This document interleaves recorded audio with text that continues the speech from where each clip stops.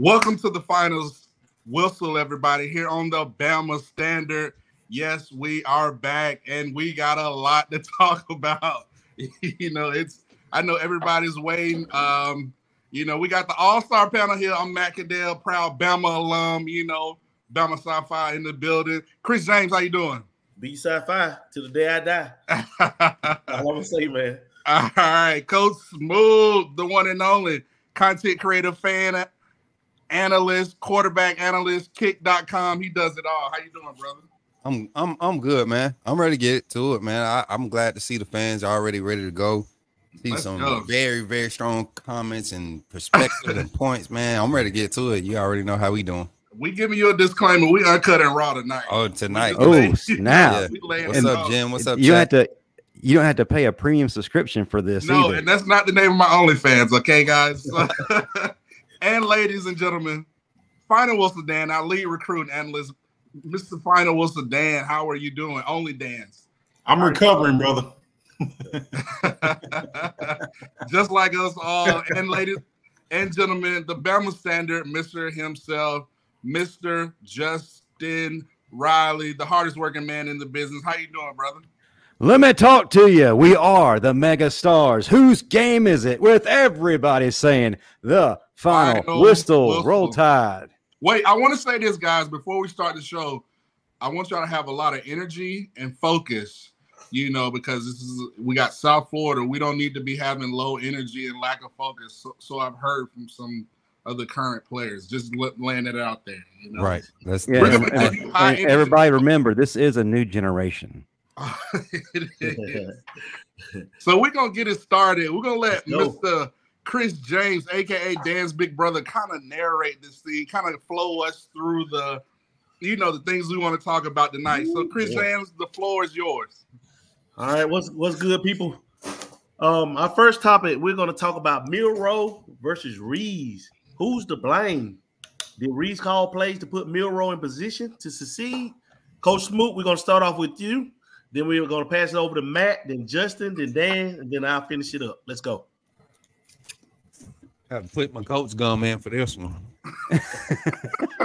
All right, y'all. Let's be honest. Let's be honest, y'all. Milroe, man, he let me down tremendously, man. I mean, from early in the game, I didn't see him get comfortable ever at no point in this game, and there were opportunities. Yes, the offensive line struggled late in the game when we were in obvious passing situations. But early in that first quarter, he did not help the offensive line, nor did he help the receivers. His inability to, progress through the coverage, breaking down the simple coverages that they were throwing at him. That it was amazing to me how nervous he seemed. He just seemed so tunnel vision. Like if it wasn't there in that view, it was like he was stuck there. His eyes weren't scanning like they were week one, and it brought some concern to me early. And I was saying it in some of the group texts, and it was a few passes that he completed. They weren't really, confident throws. First thing I saw was a lack of confidence in his throws, man. He didn't deliver the ball. And so after about the third or fourth drive, I began to just look at, the type of play calling. And I honestly believe Rees made proper adjustments to test Milroe this game. He gave Milroe every opportunity to show, the growth that he believed we needed to have in order to make this pass offense just as equally effective as our run game. Our run game was going solid in that first quarter. I don't think that we ran away from it. I think you just have to maintain some type of balance. And the 2 or 3 times where we was trying to maintain balance and Reeves were there, Milroe, there was a turnover on the first one. I don't know why he read that strong. It was the numbers weren't even there on that strong side read. I don't even see how you even drop back and see that. You see one high with 3 match up underneath and the linebacker inside. The numbers just don't match up to go and make that your first look. So that first read, it threw me off. But there were multiple opportunities there early where he just didn't help the offensive line out or the play calling. I mean, running backs early in game first half, good pass pro. It just was set up for him to be successful, and he just didn't step up to the plate. And we're gonna dive into it more, but that's just my first initial take. I can't blame Rees. I think Rees did a good job trying to compensate for what Milroe began to, show that he was lacking. But overall, man, Milroe has to be better. He has to be more of a quarterback for us. If we're going to have to use this offense to be balanced, he's going to have to be more of a quarterback. Hey, real quick, I just want to thank our sponsor, Workspace Solutions, the guys that make this possible, that bring you the greatest content when it comes to Alabama football on YouTube and across the Bama-verse. If you are a small business or a large business, it doesn't matter. If you need a digital presence or a full-fledged marketing team, these are the guys to reach out to. Give them a shout out. Hey, and hit that like and subscribe button. If you're here, we need to know it. Chat, I am challenging you to get rowdy tonight. Show up, show out, be crazy. If you're watching the replay, get in the comment section. Yes. All right. This handed Crimson off. Chaos, Justin. The Crimson Chaos. Yes, you are now the Crimson Chaos. T-shirts on the way. Chaos like the Crimson Tide looked on Saturday, but neither here nor there. But the piggyback off Coach Smoot, I gotta say, like, I agree with Coach Smoot. Like, I wanted Milroe to be so successful. I think we all were pulling for him. The whole naysayers. He came out looking so strong week 1, but I feel like it's kind of. I think Milroe has a lot to blame. A quarterback cannot turn the ball over. Coach Saban is not going to play that, although he was calm on the sideline on Saturday. But, we can't turn the ball over. That was the difference in the game against a good team, against Coach Sark, Texas at that, And, I think Tommy Rees could have done some things better, too. And I say this only comparison. Could you imagine if Lane Kiffin was the OC on Saturday night? Lane Kiffin would have called jet sweeps all night to get the ball on the perimeter, quick screens, quick passes to kind of get Milroe warmed up, But I do think Rees called a good game. I think it was opportunities, to Coach Smoot's point. He made adjustments. I think we could have. I think he was struggling. I think we could have just ran the ball, but I think we need to have more design runs. And I say this, you look at Lamar Jackson when he won the MVP race. He had Greg Roman with the Baltimore Ravens. He played to his quarterback strengths. Like, they had pistol. They ran I formation. Like, I didn't see none of that kind of creativity, kind of show confidence in Milroe. And that's why I say I think it's, some of the blame goes on Rees, but not all of it. I think Milroe has to be a better quarterback. In order to be a starting quarterback in the SEC, you cannot be this green. Like, I think you have to be like, he's not even to the point where he's able to look off safeties and look off the defenders and then throw it to the opposite side. He's not even reading defenses like that. I said Jermaine Burton could be the leading receiver in the country right now. We had the quarterback, and Milroe was able to, look down the field and read defenses, because Burton is cooking, Bond is cooking. Who called Burton, though? Come on now. You call Burton. Yes. Cooking. Coach Smook was right. He's the man. Malik Benson was cooking. I mean, Kobe Prentice was cooking. Prentice, like, we were hitting the home runs, but I feel like we could have helped Milroe with short, intermediate, quick passes. Because, listen, that second interception, the DB was bailing. I'm like, why are we running a 15-yard route when he's bailing? Why don't we just run a now route? Just throw it to him quick and let Jermaine Burton cook. Obviously, our offensive line, and guys, our offensive line didn't help us. So, I think it was just a bad game all around offensively. We got to do a lot better. We got a lot of changes need to be made. It starts with the head man, Coach Saban. I think we've got to do things in practice to kind of get these things right, where we're playing the right guys. And I'll say this about Milroe. It looks like during the game, they didn't let him call the game. It looked like he was looking to the sideline to try to get the adjustment or the audible.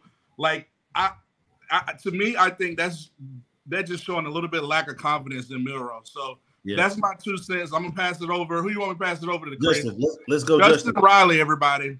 Hey. Glad to be the next man up. Right after one of the most prestigious dudes to ever do it, and the leader of the OnlyFans revolution. My favorite 11 in my heart. That's it. But first of all, guys, I want to make it abundantly clear. Did Jalen Milroe make mistakes? Yeah, he did. But for those who were pinning 95 to 98 to 99% of the reason for the loss on him, he is not the sole reason. Okay, you can't pin this on one person. It's a lot of people's faults. It's a combination of so many things going wrong. And as far as Jalen Milroe and Tommy Rees are concerned, I do have to agree on the sentiment made, calling plays to his strengths, getting him out on the perimeter, RPO, short, quick passes, something similar to what we've seen in Philly with Jalen Hurts. In the first part of the game, I feel like we were doing that. And that's when Jalen Milroe was at his most confident. He was a little bit cocky, but in a good way, because he was playing his game. He was in his element. And then all of a sudden it shifted back to this, put him in the pocket. This make him be drop back, Peyton Manning, Bryce Young for Alabama fans. That's not his game. He's not going to be confident in that. And as soon as that happened, things began to unravel for him. And then he gets in quicksand. And I said this in a previous show. I wanted to see how Milroe was going to adapt when he hit that moment where he's in quicksand. Could he pull himself out? Could he overcome that adversity and be that guy? And unfortunately, he never really could. Yeah, he had some great throws to Jermaine Burton. Hats off to Jermaine. And yes, Smoke, you were absolutely right about Jermaine. A man who was cooking all night long. But I just don't feel like he was ever put in position the way he should have. And in the second half, we started getting back to what his strengths were. Matt, we did get to the short intermediate routes. And it worked. We moved the ball down the field. We scored. But then after that, we went back to PlayStation ball where it's all verticals all the time. I just don't feel like that we made good decisions at all. We reverted back to Bama of last year, offensively and defensively. And the view up in the booth kind of said it all. So I'm kind of curious now, after Milroe has gotten knocked down to the mat, how does he respond? What does he do when he gets up after he's seen the video? He's had an opportunity to reflect. And more importantly, what happens again if he gets back in that quicksand? Good stuff, Justin. All right, Dan, your thoughts? Yeah. You remember when I gave my prediction? I said two things were going to determine the game, and that were explosive plays and turnovers. Mm-hmm. And that's exactly what happened, guys. They made more explosive plays than us, and 2 turnovers cost us dearly. Now, as far as the blame goes, I kind of put it on both of them, because as far as Milroe, of course, the turnover, those was on him 100%. He wasn't seeing the field, and he wasn't patient with his progressions at all. He wasn't. We had receivers running open. I rewatched the game several times. We had receivers running open, and he just wasn't seeing them. Now on Rees's part, he could have helped him out a little bit. He could have moved the launch point. Have him roll out, move the pocket a little bit, because the pressure he was getting was really coming up the middle. So he should have had him move the pocket. We had no design runs for him. That's what he does best. A good offense coordinator, he's gonna take what a guy does best and take advantage of it. But we made no attempt to do that, and it was just very disappointing to see. But I'm gonna get more to that later on. Good stuff. All right, I'll close it up. It's plenty of blame to pass around. I'm not going to put it all on Milroe. I'm not going to put it all on Rees. First off, the offensive line. I'm extremely disappointed. I understand Caden Proctor. That's his first big game. He's a freshman. That happens. On Rees' part, I felt like he could have gotten Caden more help, like keep a tight end on his side, or send him back to chip, because he was being beat by that speed rush. And so Jalen constantly had pressure on him. And we got away from the run game. When we were running the ball earlier, it felt like we were going to get in the groove with McClellan, and he was going to have a big night. then we went away from it. As far as Milroe, and then another thing with Rees, I felt like he could have called more play action passes to get Milroe on the edge. If he's going to go to one side of the field, at least put him on a run and let him have one side read, like flood one side of the field, put him on a run where he can be looking, where he can see 3 receivers in the area or whatnot.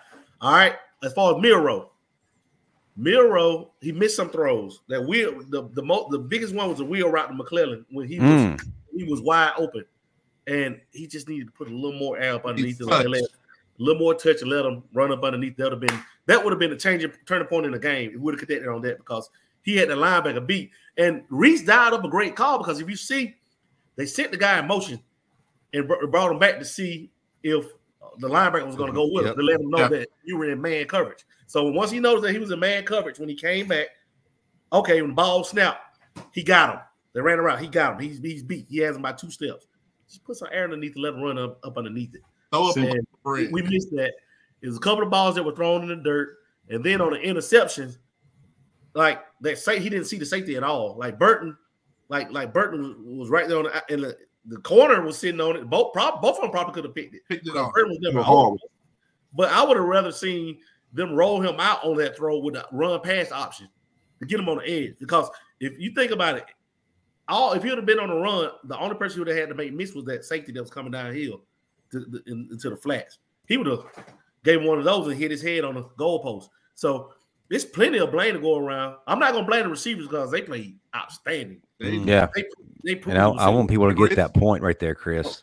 From Benson to all the receivers played well, like at a high level. I don't want to hear nothing else about the receivers. Like not underperforming. Like they did what they had to do to win the game. Jason McClellan did too. But I mean, it's plenty of blame to go around. It's just some things we got to clean up. It's fixable. But all I'm going to say is Milroe can't have that type of game again, or he won't have that job anymore. Like he's on the timer now. He's on the countdown. Oh, that's a fact. Quick. Go ahead. Real quick. One thing that I want to say that all of us keep alluding to is, that play calling by Tommy Rees. I think Tommy Rees saw what everybody in the Alabama fan base saw. All our receivers were cooking. Yeah. All Milroe had to do on a lot of those plays was, just give it up early. They were winning early in routes. I'm talking about Kobe Prentice and Jermaine Burton just winning early in routes.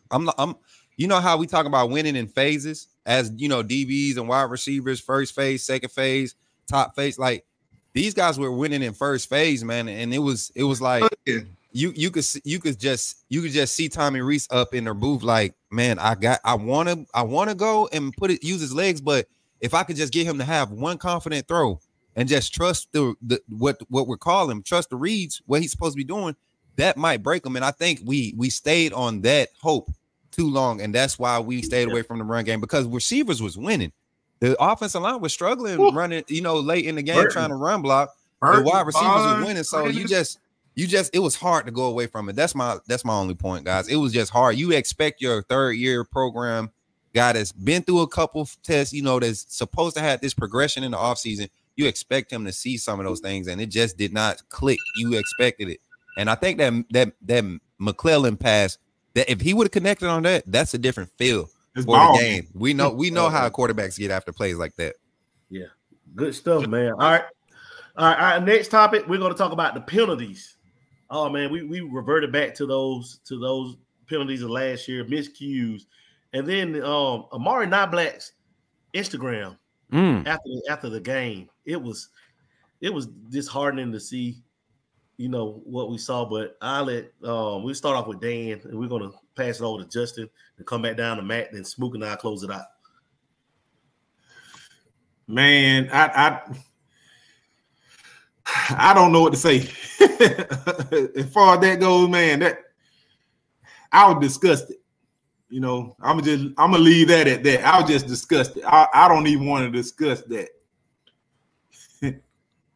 I'm gonna say I'm coming from Coach Shula days, and we used to the Dave Raider days. we would catch L's and be out kicking and partying. So I get it. You know what I'm saying? Yeah, Matt was at the CC, folks. Yeah.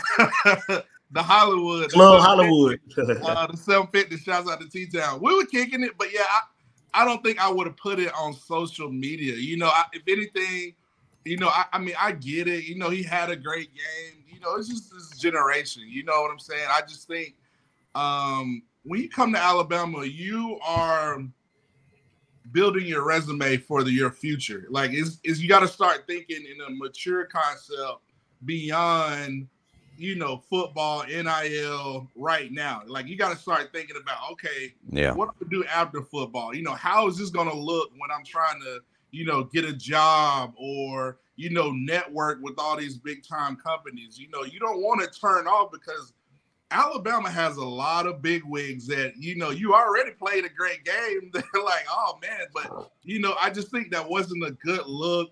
But, you know, the kid has his right to do whatever. But I mean, it's just, for me, playing that big game and losing, I don't know how happy I would have been to be like, you know, kicking it or whatnot.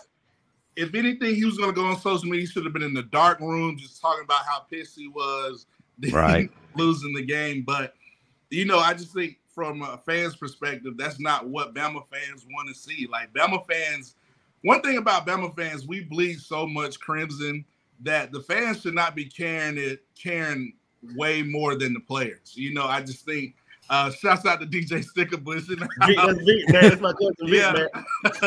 But I just don't think it was a good look. Justin, your thoughts? Man, first let's talk about the penalties. The penalties are the Achilles heel of Alabama. They have been the past 4 seasons. We have ranked at or near the bottom in the country in terms of penalties. I believe the average was 8 to 10 penalties per game this past year, 80 plus yards a game. And you think with a new coaching staff, the new regime who have that dog mentality, that's going to be easily corrected. Well, apparently it still lingers. We had a relapse. And I get it. Maybe old habits die hard, but these were penalties that took 2 scores off. Yes, Milroe did throw 2 interceptions, and yes, you cannot turn the ball over. You've got to protect the football.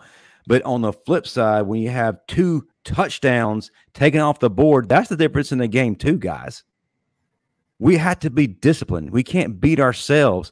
In a lot of ways, Alabama beat themselves Saturday. It's one thing when you get beat straight up. Somebody dominates you. At the end of the game, you lose. It sucks. You hate it. But you can say, you know what? They were just that much better. And Texas is good. I give them props. I give Sark props, the best offensive mind in the country. But there are so many self-inflicted wounds that took us out of that game. And that's inexcusable. There is nothing that can excuse it. As far as the social media, guys, get off social media. Please. There is no excuse. And the guy didn't even get off the field for 5 minutes. His tape was still on his wrists. And he's sitting there dancing and having a good time. Hey, we just took that L, but man, look at these views. Are you effing kidding me, man? You know, it just kind of shows you the mindset. They're not engaged. And I've said this before, and Corey Miller said it as well. A lot of these younger guys aren't necessarily committed to winning. They're more committed to the money side of it, the business side of it, and getting that NIL and ultimately getting to the league. So winning is not that important to them. And if you don't have that mindset, we don't need you. 4 or 5 star, whatever your classification is. I'd rather have a 0 star from the sticks, getting them out in the mud, who actually has a reason for being out there instead of these people right here. And the fact that it did not bother us in the least amount when Texas was celebrating on our script A in the middle of the field, partying, taking pictures, and having a good time, that bothers me, guys. Our guys just walk right on by, going straight to the locker room. Back in the day, if that happens, win or loss, they're getting mad. They're throwing hands. Somebody gets suspended next week. Absolutely. But you know what? That gets in the way of them getting to their Instagram lives. Oh, And you know who else is looking at? I said future employers, companies. NFL front offices are looking at all this stuff. So you don't want to mess up your draft stock. You don't want, look what happened to Antonio Brown. You know, he went viral in the locker room. Nobody wants that type of attention, toxic attention in their locker room. So, I would, kind of use a little bit more judgment and a little bit more maturity and think of what's going to happen on down the line. That's all I got to say. Smooth on you, baby. Tell me, let's talk about the penalties. And miscues first, and then Not Black's Instagram.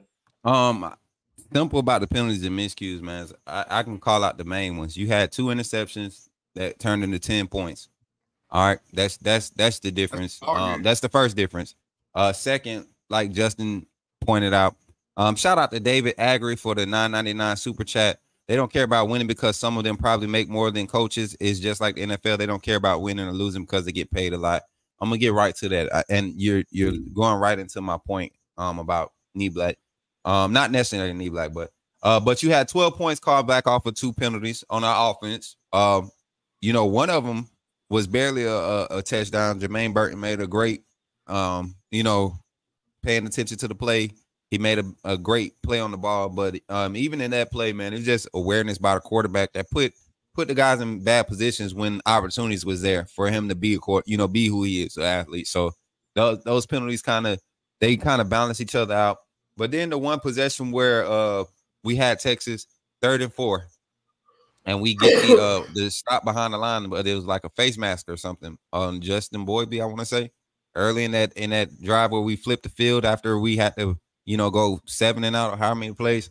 That one was a big one. So those penalties are what killing us. Good penalties, though. I like Terry Arnold's 2 pass interference. I love those. You had late call coming in on one of the plays, the late call for the defensive call coming in. So he got beat early, looking at the sideline, made a smart play, and that didn't turn into points. Now the second one, they called on him, or they had 3 called on him. This one of them, he would tripped up or whatever. I don't like those. Guys playing the ball, the ref got to be able to have a better judgment on that, especially in big games like that. But that's how I feel about the penalties. They were just penalties. I didn't see the same type of penalties from last season. I like miscues were bad and key points, but I will say since last year, I seen a little bit better focus. I saw more panic in this team about trying to, gain ground that they was losing momentum wise. You seen panic in those moments, and that's not what I want to see, because that's what causes the penalties. It wasn't penalties from being tired or just getting whooped. It was like panic. We got to do better. What about down course or downfield? Now that was to me, that was ticky-tack. I think that was borderline because he was literally locked in with a man downfield, wasn't he? Wasn't he locked in with somebody? He had got a jawed off. He was downfield. Oh, yeah. I know what you're talking about. Yeah, now that hurt. That's just lazy. That's just lazy though, because he's not looking around for the ball to see where the play is or nothing. He ain't touching nobody now. He's like, we know he ain't touching nobody. Davis Lewis Love. What happened to Ja'Cory Brooks? We need to let the D-line rush the QB. Crushing the pocket won't work when you rush the same way every play. Thank you for the $5 super Thanks, chat. Davis. Can I get off of I don't even want to comment on the knee black situation, because my thing with that is, and just to everybody's cleared up, he wasn't at the locker room, which I had to go and double check. He wasn't at the locker room. I went and confirmed that. It's hence why his girlfriend, babe, come look, I got all these lights. But I didn't like the fact that it was a thing of people trying to judge his character. Kids these days don't have, closets and stuff to go to and sit back and put their headphones on and listen to music. You know what I'm saying? They already out in front of everybody anyway. So the way he did it, I would have rather him, like Matt say, if you're gonna be on social media, let's talk about, man, coach pissed me off because I should have been in on this. You know what I'm saying? If you're gonna be making noise, do it like that. Show your passion for you being mad about losing. You get what I'm saying? Like if you're gonna be on there after a loss, a big game loss where y'all talked it up, just speak on it from a perspective of showing passion. Don't be on there celebrating. People following you already, man. You got 40-some thousand followers on Instagram and Twitter. Like, it's nothing. You play for Alabama. You got players that won't ever see the field, got more followers than us, and we put our energy into being in front of people. So it's like, show some type of pride at the end of the day. I understand, give them their freedom, give them their outlets, but show some type of pride, man. We got a lot to correct, and it's all going to start with the mentality of a lot of these kids that's going to be thrown in the key spots, and it's going to be small things like that. They're going to catch us in the long run. Right. Smooth, I have to agree with you in regard to Terrion Arnold. I don't really get mad at his penalties. To be honest with you, I like his aggression. That's smart. And if you're going to get penalized for being aggressive, I'd rather you get penalized for that, going all out. And it's not like he was just being whipped and getting penalties because of that. He was in phase. He was fighting every down. I can't fault him for that. Smart plays. That's the thing. He was confident in making those plays. The only one I kind of regret that he got was that the one where he was holding on to guy's shoulder pad for the 15 yards. He didn't have to do that. He was in good position, and I was always taught when I first played corner, if you riding a guy, let the ref see 5, show him 5. If you're gonna have your hand on him, show him 5. That means you could put your hands on him, don't grab him, but just kind of find the ball, keep your space, but show him 5. If you showing him 5, most refs not gonna call it. And that's one thing I learned earlier as a D-back. Just don't grab on nothing. If you showing 5, jamming and everything, you showing 5, they usually not gonna call it. All right. I'm gonna make this quick. The penalties miscues, it kind of reminded me of last year, just like touchdowns being called back. The penalties, I mean, like the other penalties, the aggression penalties, I don't have a problem with, like what we said. And as far as not blacks Instagram, it's like it's just the timing of it all. You know what I'm saying? Like after the game, like I'm pissed. Like I'm heated, man. I don't want to talk to nobody for a minute. But man, you know, you gotta. It's like it was just go to the too store. soon. It was too soon. Now it was too soon. I'm trying to pick me up a little something. Yeah, but I'll be in the mat room afterwards or something with Matt and LaRon. I go over there, man. We talk about the game. You know, we have our moment rather than we kicking it. But it's between us. You know what I'm saying? Yeah. Having a lot of libations and venting and letting it out right then. Let it out. Yeah, you know. It is. But yeah, let's see it on that. But we got some more to go, y'all. Okay. What went wrong and what went right? Go ahead and start off with you, Smoot, and then we go to Matt, to Justin, then Dan. What went wrong, what went right? Let's talk about wrong, of course. Just Milroe's not inability to, read when the opportunities was there. Offensive line inconsistency, defensive line inability to get any type of pressure during the game, in the pass pro, and that was all by play design. We know Steve Sarkisian set that up. He called a great game to keep our D-line ineffective. Linebackers, they played great.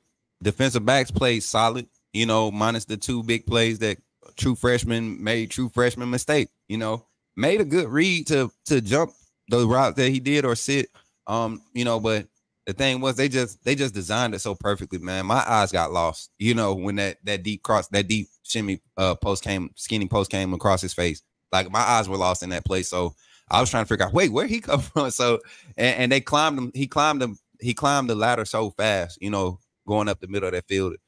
So what went right though, I did like the way our receivers played, man. I saw a lot of guys reading coverage and making the right reads. Even the Jermaine Burton lucky catch. That was the right read. The wrong read came from Knee-Black bringing his guy over. It was zone coverage. Knee-Black should have sat on his side of the mesh. They had the mesh concept. What did go right? I saw a lot more plays designed to go across the middle to force Milroe to read the middle, but he just never went to it. He left a lot of those middle of the field reads open. And like I said, even with the linebackers, man, the linebackers played solid. Inside linebackers played great. Lawson, Marshall played solid. And Marshall, I got nicked up early in the game. I seen him playing through some injuries. So overall, that's my assessment on what went wrong and went right. I really want to see that offensive line do a lot better, man. I promise you, if we could stir up 2 or 3 spots at offensive line, we can be a lot better at that quarterback position. Ooh, David. Ooh, we bought some heat. I don't think he wants him to fail. It's more so I just think that he probably wants his system. His guy that knows his system. It may be easy because what I've been hearing, I'm not sure how true it is, but I've been hearing that he's been getting some first team reps. Buckner, yeah, this week in practice. So you should. I'm not mad at that because you would want to bring in a guy that you're familiar with. So I'm not mad at Rees. I don't think he wants him to fail. I think you can get frustrated a little bit, but if you got a guy that knows your system and does what you want to do, of course you're gonna kind of be a little more favorite towards him because he knows what you want. All right, Matt. This is a great point. Remember AJ McCarron, he said, we were in the national championship. Yes. Beat Notre Dame by like 30 points. And he was still chewing out Barrett Johnson, All-American. So Barrett Jones. My bad. I said Barrett Johnson. But yeah, that's the type of mentality we need to have back. Barrett Johnson. Barrett Johnson. You think about Mike Johnson. You think about Mike Johnson. Barrett Johnson was his cousin that played AA ball. But anyway, go ahead, Matt. What went right? What went wrong? But what he played semi-pro ball for the Birmingham Blaze. Yeah, the Barracudas. Barracudas. But yeah, to me, I gotta start up front, man. Like this team talked about so much. This is what went wrong. They talked about, man, we're gonna be physical. We're gonna bring back bully ball, joyless murder bigger. We got 340 across the bar. Well, we look slow. We look like we couldn't block nothing.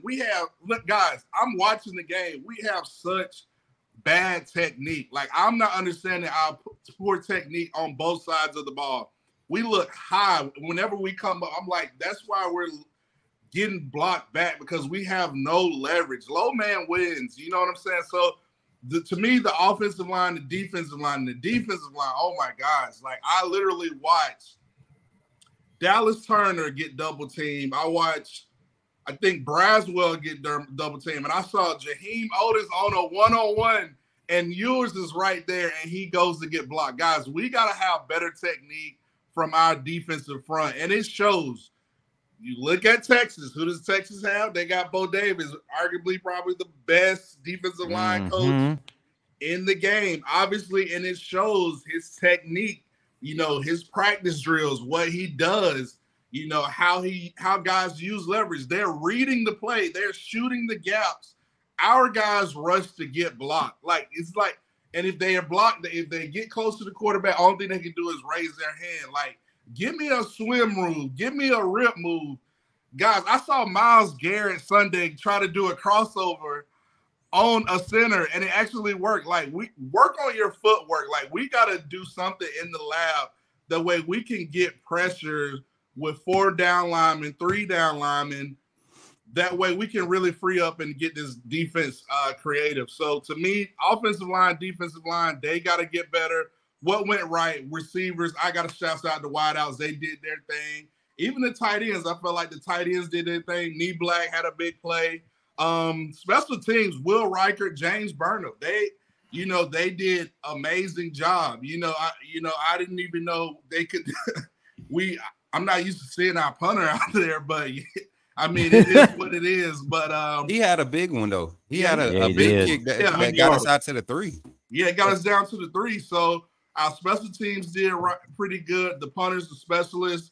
Another thing that went wrong, I just think we needed more design runs for the quarterback plays. We could have used quick passes on the edges. You look how Sark at the beginning of the game, what did the first thing he do to get Ewers kind of comfortable? He threw like a quick screen out there, first play to the receiver to kind of get him going. Then he comes back with a jet sweep, working the perimeter. All that stuff sets up. So I think we could do those things to kind of help our quarterbacks. But other than that, those are my right and wrong. Sorry.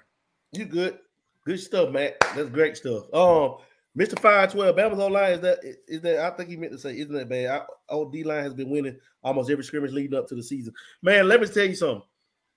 Shout out to Texas, man. Like people don't realize, maybe Texas is that good. Like, I was looking at their stats at the end of the game. 8 of their 12 top tacklers were all seniors. Then 10 of their 12 were juniors or seniors. They had one freshman and one sophomore.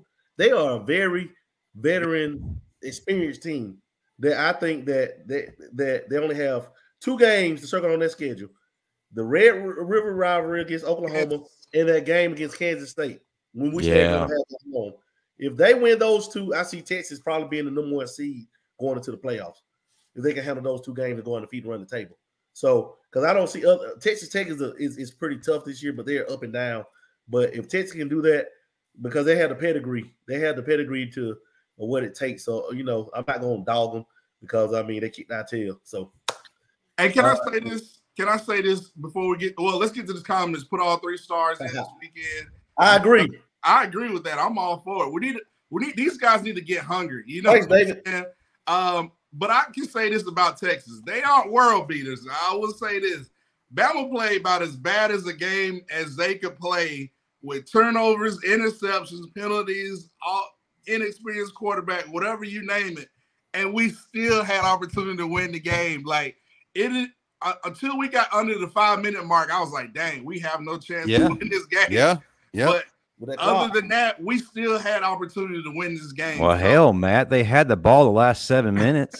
I hate the clock rule, man. We couldn't get a stop. We couldn't get off the field. We couldn't get off the field, and then we jumped off sides, and I was like, But y'all gotta understand, man. Look how many times the defense was put in that position, man. We gave Milroe and that offense 4 extra possessions between the second and the third quarter. Before the half of the third quarter was going, he had 2 extra possessions where we missed 3 opportunities on those 2 possessions.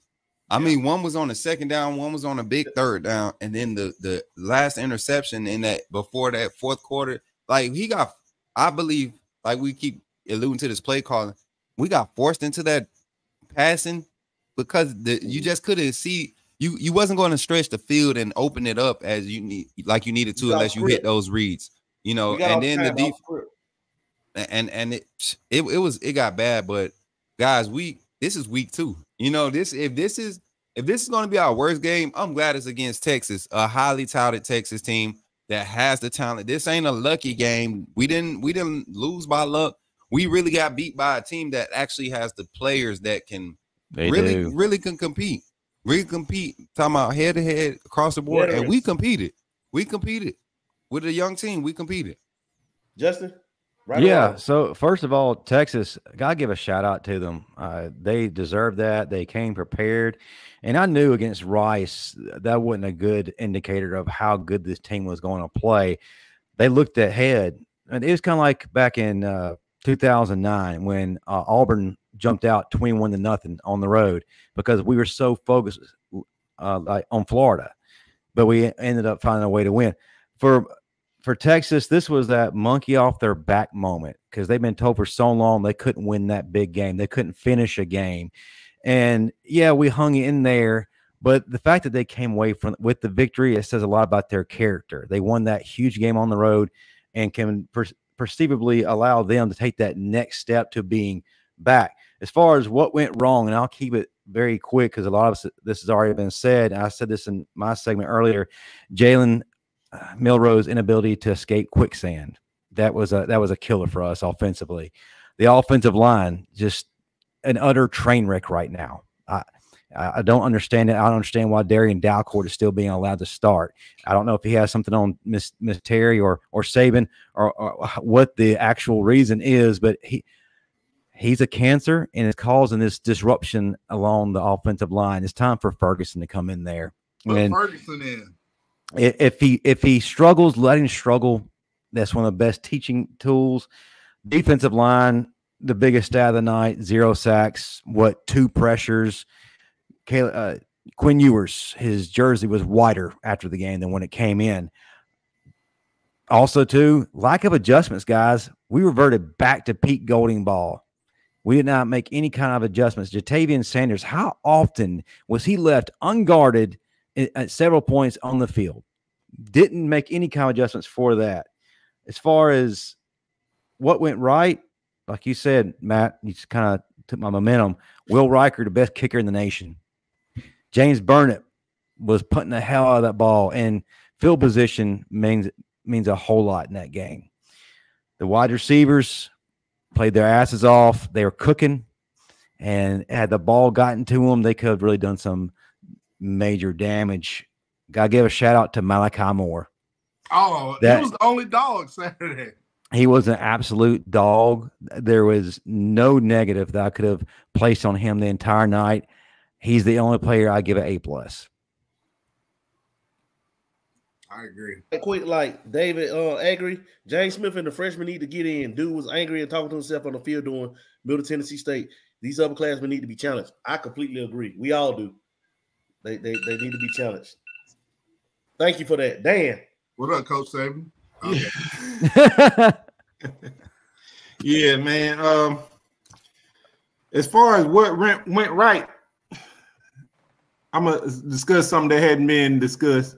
I think our defensive line played fairly well against the run. You know, you're allowed 2.8 yards per carry. You know, you should have a good chance of winning the game. You know what I'm saying? But we got to get some interior pass rushes on the field. We got to figure out a way to get that. You know, we got to find us interior pass rushes.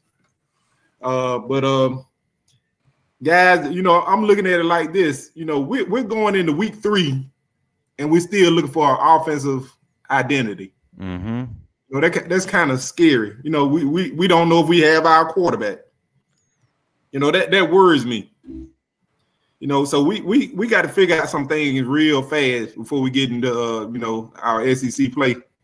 But you know, we got to make a choice. We're gonna go with Jalen. Let's design more plays for him. If not, let's get somebody else in there, man. But if we're gonna salvage this season, man, we got to make some tough decisions real quick.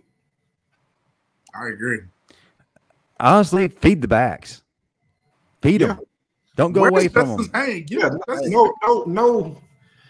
You know, we got to get in the pistol formation. You know, to take advantage of our big line. We got a big line. Let's get in the pistol. Let's get these running backs going downhill. Jace was averaging what? Jace was averaging what, 5 or 6 yards a carry? 6.2 yards per carry in the first quarter. Right. And then all of a sudden it goes back to Bill O'Brien ball. Let's just stop doing that. We don't need that anymore. And hey, you know what, Justin? I'm gonna have to disagree with that, man. I ain't gonna say, because we didn't go away from the run game. I think we started rotating backs too early. Yeah. That's what happened. The amount of rush attempts we had in the first half compared to the amount of drop back passes Jalen Milroe was put in outweighed. And he had 4 drop back passes. I mean, no play action where he just caught the snap and in the first half. The rest of his drop backs, the 13 pass plays that we had, the rest of them were play action. They kept the run game implemented, the run game look. The rotation of backs, we got to get back to riding the hot hand. We said it, I talked about it on another show. The guys, running backs at Alabama, they come to run the ball. You know, that's why Bama backs come. They come. So when they get high, if they get an early start, that's what made Derrick Henry and Mark Ingram and Trent Richardson, those guys that gain momentum throughout the games, they really were hot in the third quarter. And it's because they had early starts where they were just getting those opportunities. 10 or 12 carries before the first half is perfect to keep a guy going in the second half when you need to lean on the run to open up the pass game. And had they done that in the fourth quarter, they would have been worn down. They went back to it too late, and by the time they gave the ball to Jace, they were stacking the box. Stacking them. Yep. And it's like, all right, Jace, come do your thing again. Best of luck. And he gets buried. I'm just upset that Justice Haynes didn't get any touches. Like, I would have loved to have seen him. At least 3. At least 3 or 4. Not even, he don't need like 7 or 8. Give him 3 or 4 key second downs where we ahead of the sticks. You know, they not expecting to run. They looking for pass, you know. And they tackled well when like the play jam tried to break to the outside and safety came downhill. Like it's a different look from the scout team to all we can practice to game time. It's gonna be a different look. It's but like you guys pretty much what went right, what went wrong, you guys pretty much said it. I mean, it is what it is. We got to finish up with grades and predictions for the Bama versus South Florida game. I started off the secondary. If we wouldn't have given up those big plays, they probably would have gotten a B from me, or even an A-. But we gave up 385 yards. I think it was 385, 382, something like that, passing. And and Quinn Ewers did what he wanted to do. He was over 60% completion rate. Man, we getting an F. I'm grading hard this semester. I'm grading hard. Like I just it's unacceptable, man. Like bust. We looked like last year against Tennessee. We really did. And it looked like that same two looked like the two from last year. That's all I'm gonna say.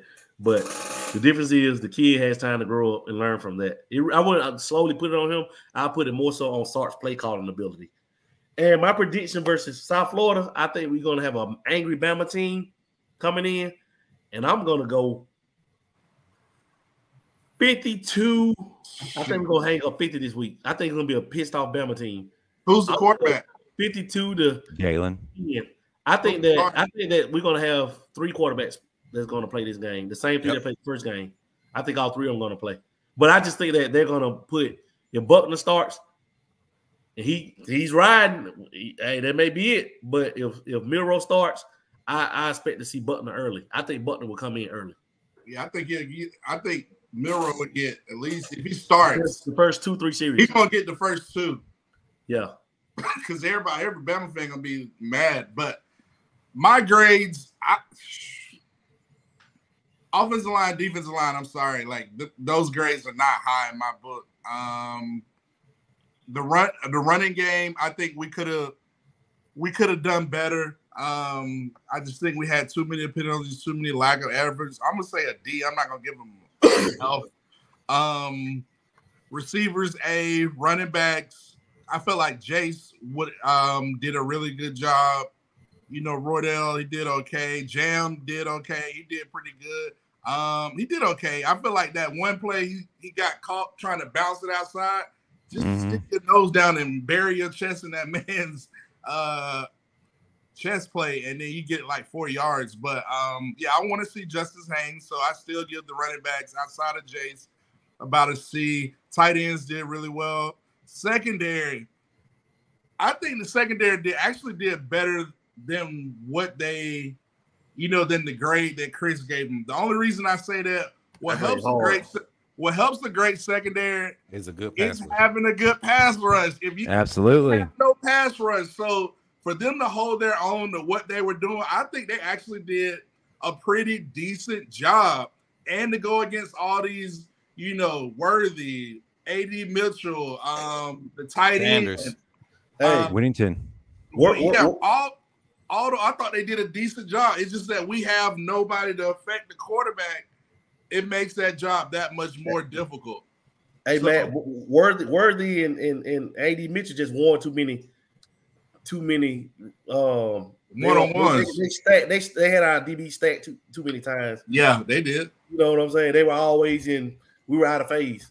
But just imagine we had a pass rush to get to Ewers the way he can throw a crazy throw. I feel like that saved us in in 2011 through 14. Yeah, it's only so much you can do as a DB going against these, fighter jets each play. So, my prediction, I do think we do see Buckner Saturday. I don't know if he's going to start. It's going to be a mystery. I think we'll find out by practice on, Friday or whatnot.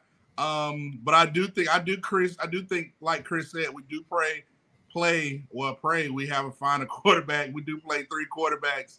And I'm interested to see what Ty Simpson is going to do, because I still think Ty Simpson is probably our best quarterback. I think he's just a gamer. If you throw him in the fire, he's going to make plays. So I know everybody's talking about Buckner. I still think Simpson might be that guy for real. So I'm interested to see how he's going to play on Saturday. But I do think Bama's going to get a win, and we're going to get back healthy and get ready for Lane Train coming in the tea time. Give me a score, man. Give me a score. I say 52. I say 52-10. I don't know. I don't know anything about South Florida, so I might give them 14 points maybe. They're at home in Tampa. They're gonna be ready to play. So I say 48-14. Dan? As far as grades, I'm gonna just grade the whole team. I'm gonna give us a C+. But the thing about that, C+ is not gonna beat the Texas of the world. Nope. That's the thing about it. We didn't play that poorly. It's just that we know we could have played a whole lot better. I'm gonna quit harping. It's time to move on. We got South Florida.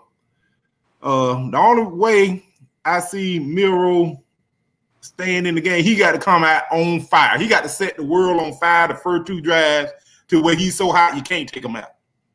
Other than that, I expect to see Buckner. But as far as the score goes, I'm looking at, I guess, 45-7 Bama. It better be. I want to address this real quick from Robbie Diller. Nobody going to mention the play of our center.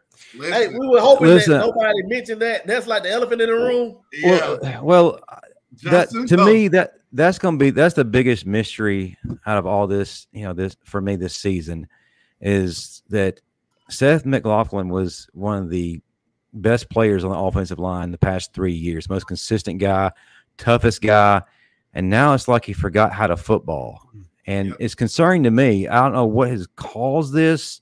I don't know if it's because of the problems with Dalcourt, just the causing a negative vibe across the board. There's just something that needs to be dealt with and unpacked. I want to see him get back to being that guy who blocked Jordan Davis like it was no problem a few years ago. As far as grades, I'm going to go with Dan. And as far as the whole team, I say a C-. In terms of South Florida, I think that Jalen Milroe is going to be the guy. I don't think Saban just throws a player away immediately. I think he's going to give him an opportunity to bounce back from adversity to see how he responds. But I think we will see multiple quarterbacks in this game. I feel like Alabama is going to win 34-10.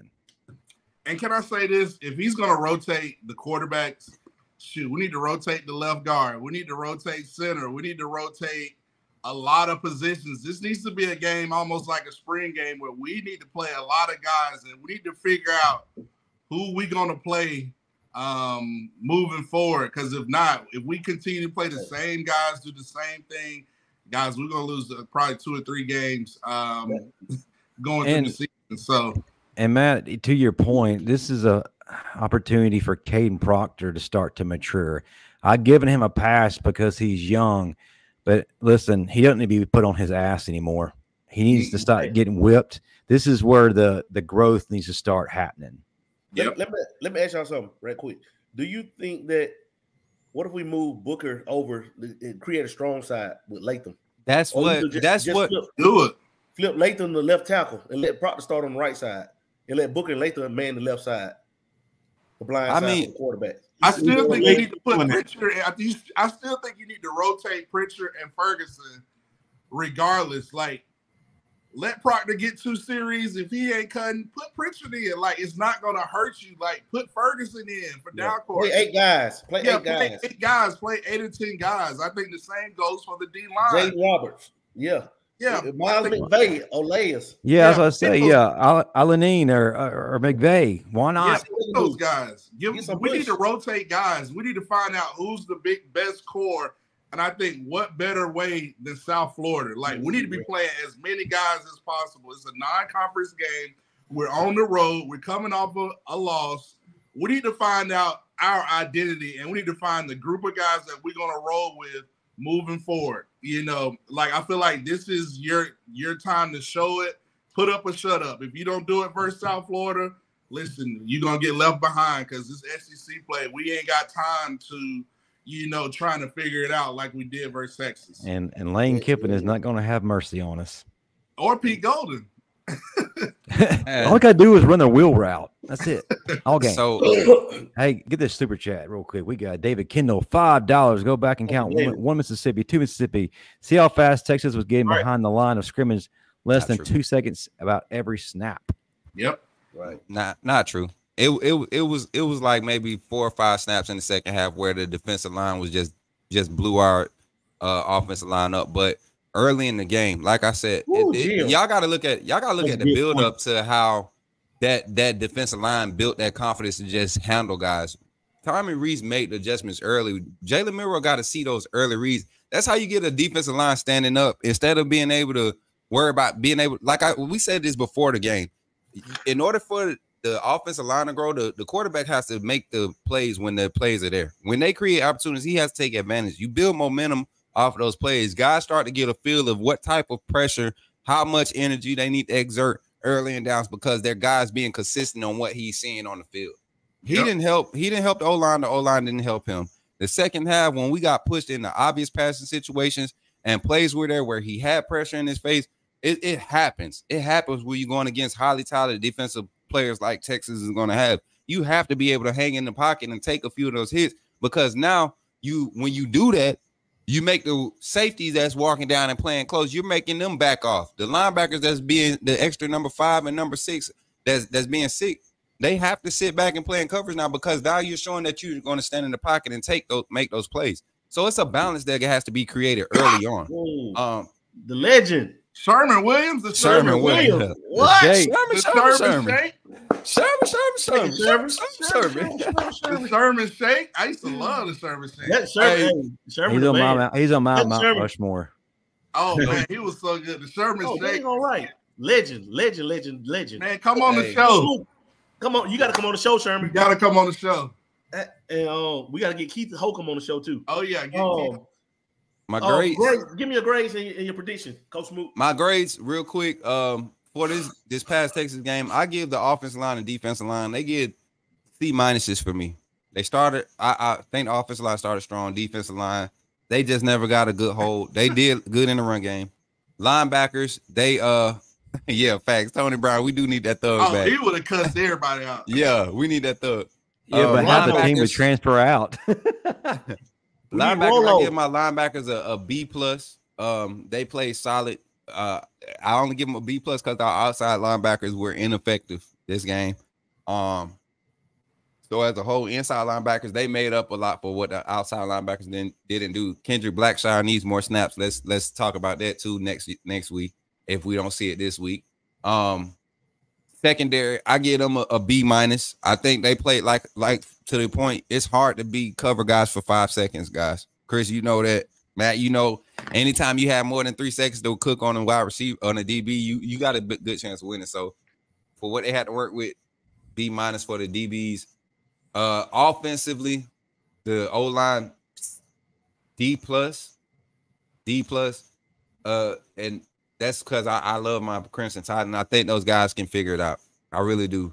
Quarterback plays C-. Jalen Milroe showed great composure, but he gotta be a quarterback at some point, and that means completing those 19 to 21 passes a game. Running backs B-, and wide receivers, I give my wide receivers an A. Wide receivers and tight ends, I'm gonna include them together. I give them an A, man. Those guys, it was so many reads, they just got overlooked so many times, man. It was bad. And to see their composure to keep fighting and competing, running their routes, that's the difference I've seen in mentality in this wide receiver group. Guys were running routes. They were run blocking on the edge. They were being physical. So I give them an A. Prediction for this week, Alabama better. I don't even care to give a score. I just need Alabama to get a shutout. And our offense, if Jalen Milroe doesn't come out and have consecutive scoring drives, if he doesn't score on every drive, and I mean touchdowns, he has to score every drive. I see Ty Buckner getting in after 3 or 4 drives already. So you got to come out and run away with it, or Ty Buckner he's going to get it early now if you struggle against Ole Miss. I don't think this game is the game we see the switch. If Milroe comes out and struggles against Ole Miss in that league play early, I'm talking about first quarter, we go 3 drives, get 3 drives, and we come out with 0 points again or 3 points, Milroe getting pulled. Yeah. That's the difference. It's not about how many points. It's about what you do with these possessions. We gave Milroe 4 extra possessions in the first half. I'm giving the whole team a C-. Shout out to David Kendall for the $2 super chat, giving the whole team a C-. I agree with that. Hey, 100%. In the chat, drop your grades for the team. We want to see what you guys think of the team grades in the chat. Give me your grades. Hey, chat, if y'all can guess what I'm sipping on, got something for you. Still reserve. Wednesday. What the drinking no goddamn reserve. James Daniel, Dan the Man. Your OnlyFans got leaked. Gotta stop it, Dan the Man. Ah, snap. Dan, I told you, boy, you better get you an Apple MacBook, man. Them Windows, them ain't good. Good devices. Brother. Y'all keeping me somewhat sane, talking about Alabama football, talking about Alabama football, been laid up, recovering from surgery all summer, roll tide. Hey, Sherman, much love, man. We pray you get everything together, man. Everything comes good with you. We appreciate the support, man. Appreciate you. Appreciate everybody for pulling up tonight, honestly. We love Sherman. it. Yeah, Sherman, you already know, man. You're a legend, man. We all love you, man. Yes, sir. Sherman, you got to stop trying to find them hoes still. Oh, they grading the coaches too. They giving the coaches even. Ain't nobody's safe. Nobody's safe. Nobody's safe. Yeah, man. Justin, it's on you, baby. My boy said, "Mad dog." Heck nah. Well, we've actually reached the closing part of our show. Actually, this is like the most fun part for the chat, right? Because we get to unveil our OnlyFans.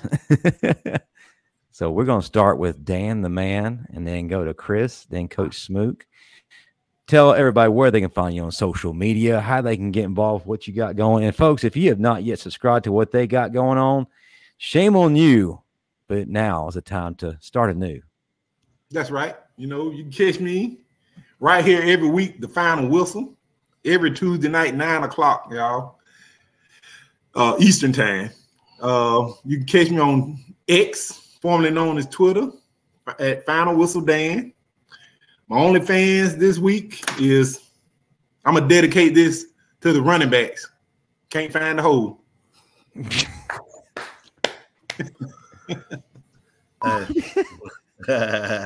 Pause. Hey, all right, guys, you can find me on Facebook at Chris K. James Sr., on X, formerly known as Twitter, at Coach Chris James, on Instagram at CKJ Senior 32. And for this week, my OnlyFans dedicated to the D-line, more penetration. Dang. Smook, I know you got one for. I honestly don't. Y'all. Well, give it to it, man. We know you. Tonight, y'all, I just appreciate everybody for showing up for real, man. This is a different week for me. I got some things in the work with my content. So if you all really want to see what's going on, just check me out on each platform at Coach Smook. I'm trying to clean up my image, y'all. So I ain't gonna be revealing my OnlyFans every week. You know what I'm saying? Like, people gonna have to start paying for this, though. You know what I'm saying? People gonna really have to start paying for this. I ain't gonna keep doing this as these mother paying for. You know what I'm saying? So, but yeah, if y'all want to find your boy Coach Smook, man, just Coach Smook on everything, man. And I will. This is my last week doing this promo for y'all. I'm telling y'all better come through and y'all better pay up. You know what I'm saying? Y'all can find my OnlyFans. Y'all can find my OnlyFans. I'm dedicating this one to the wide receivers. Open 24/7.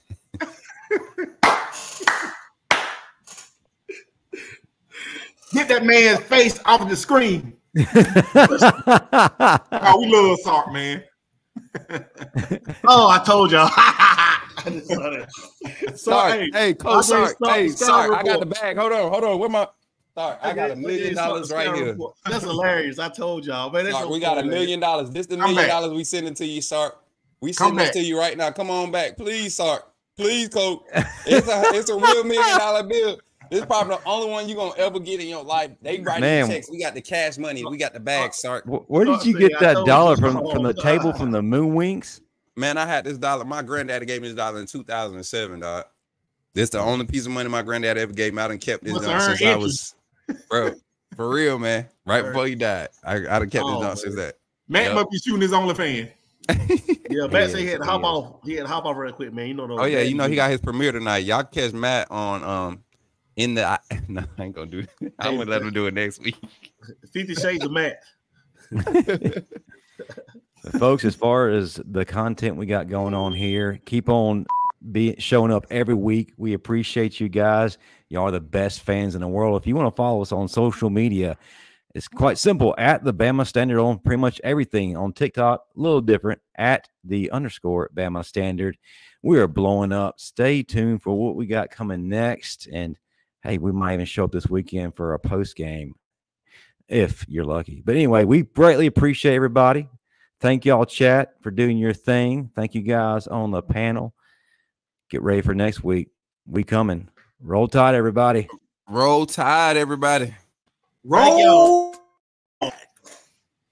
Oh. We Bye.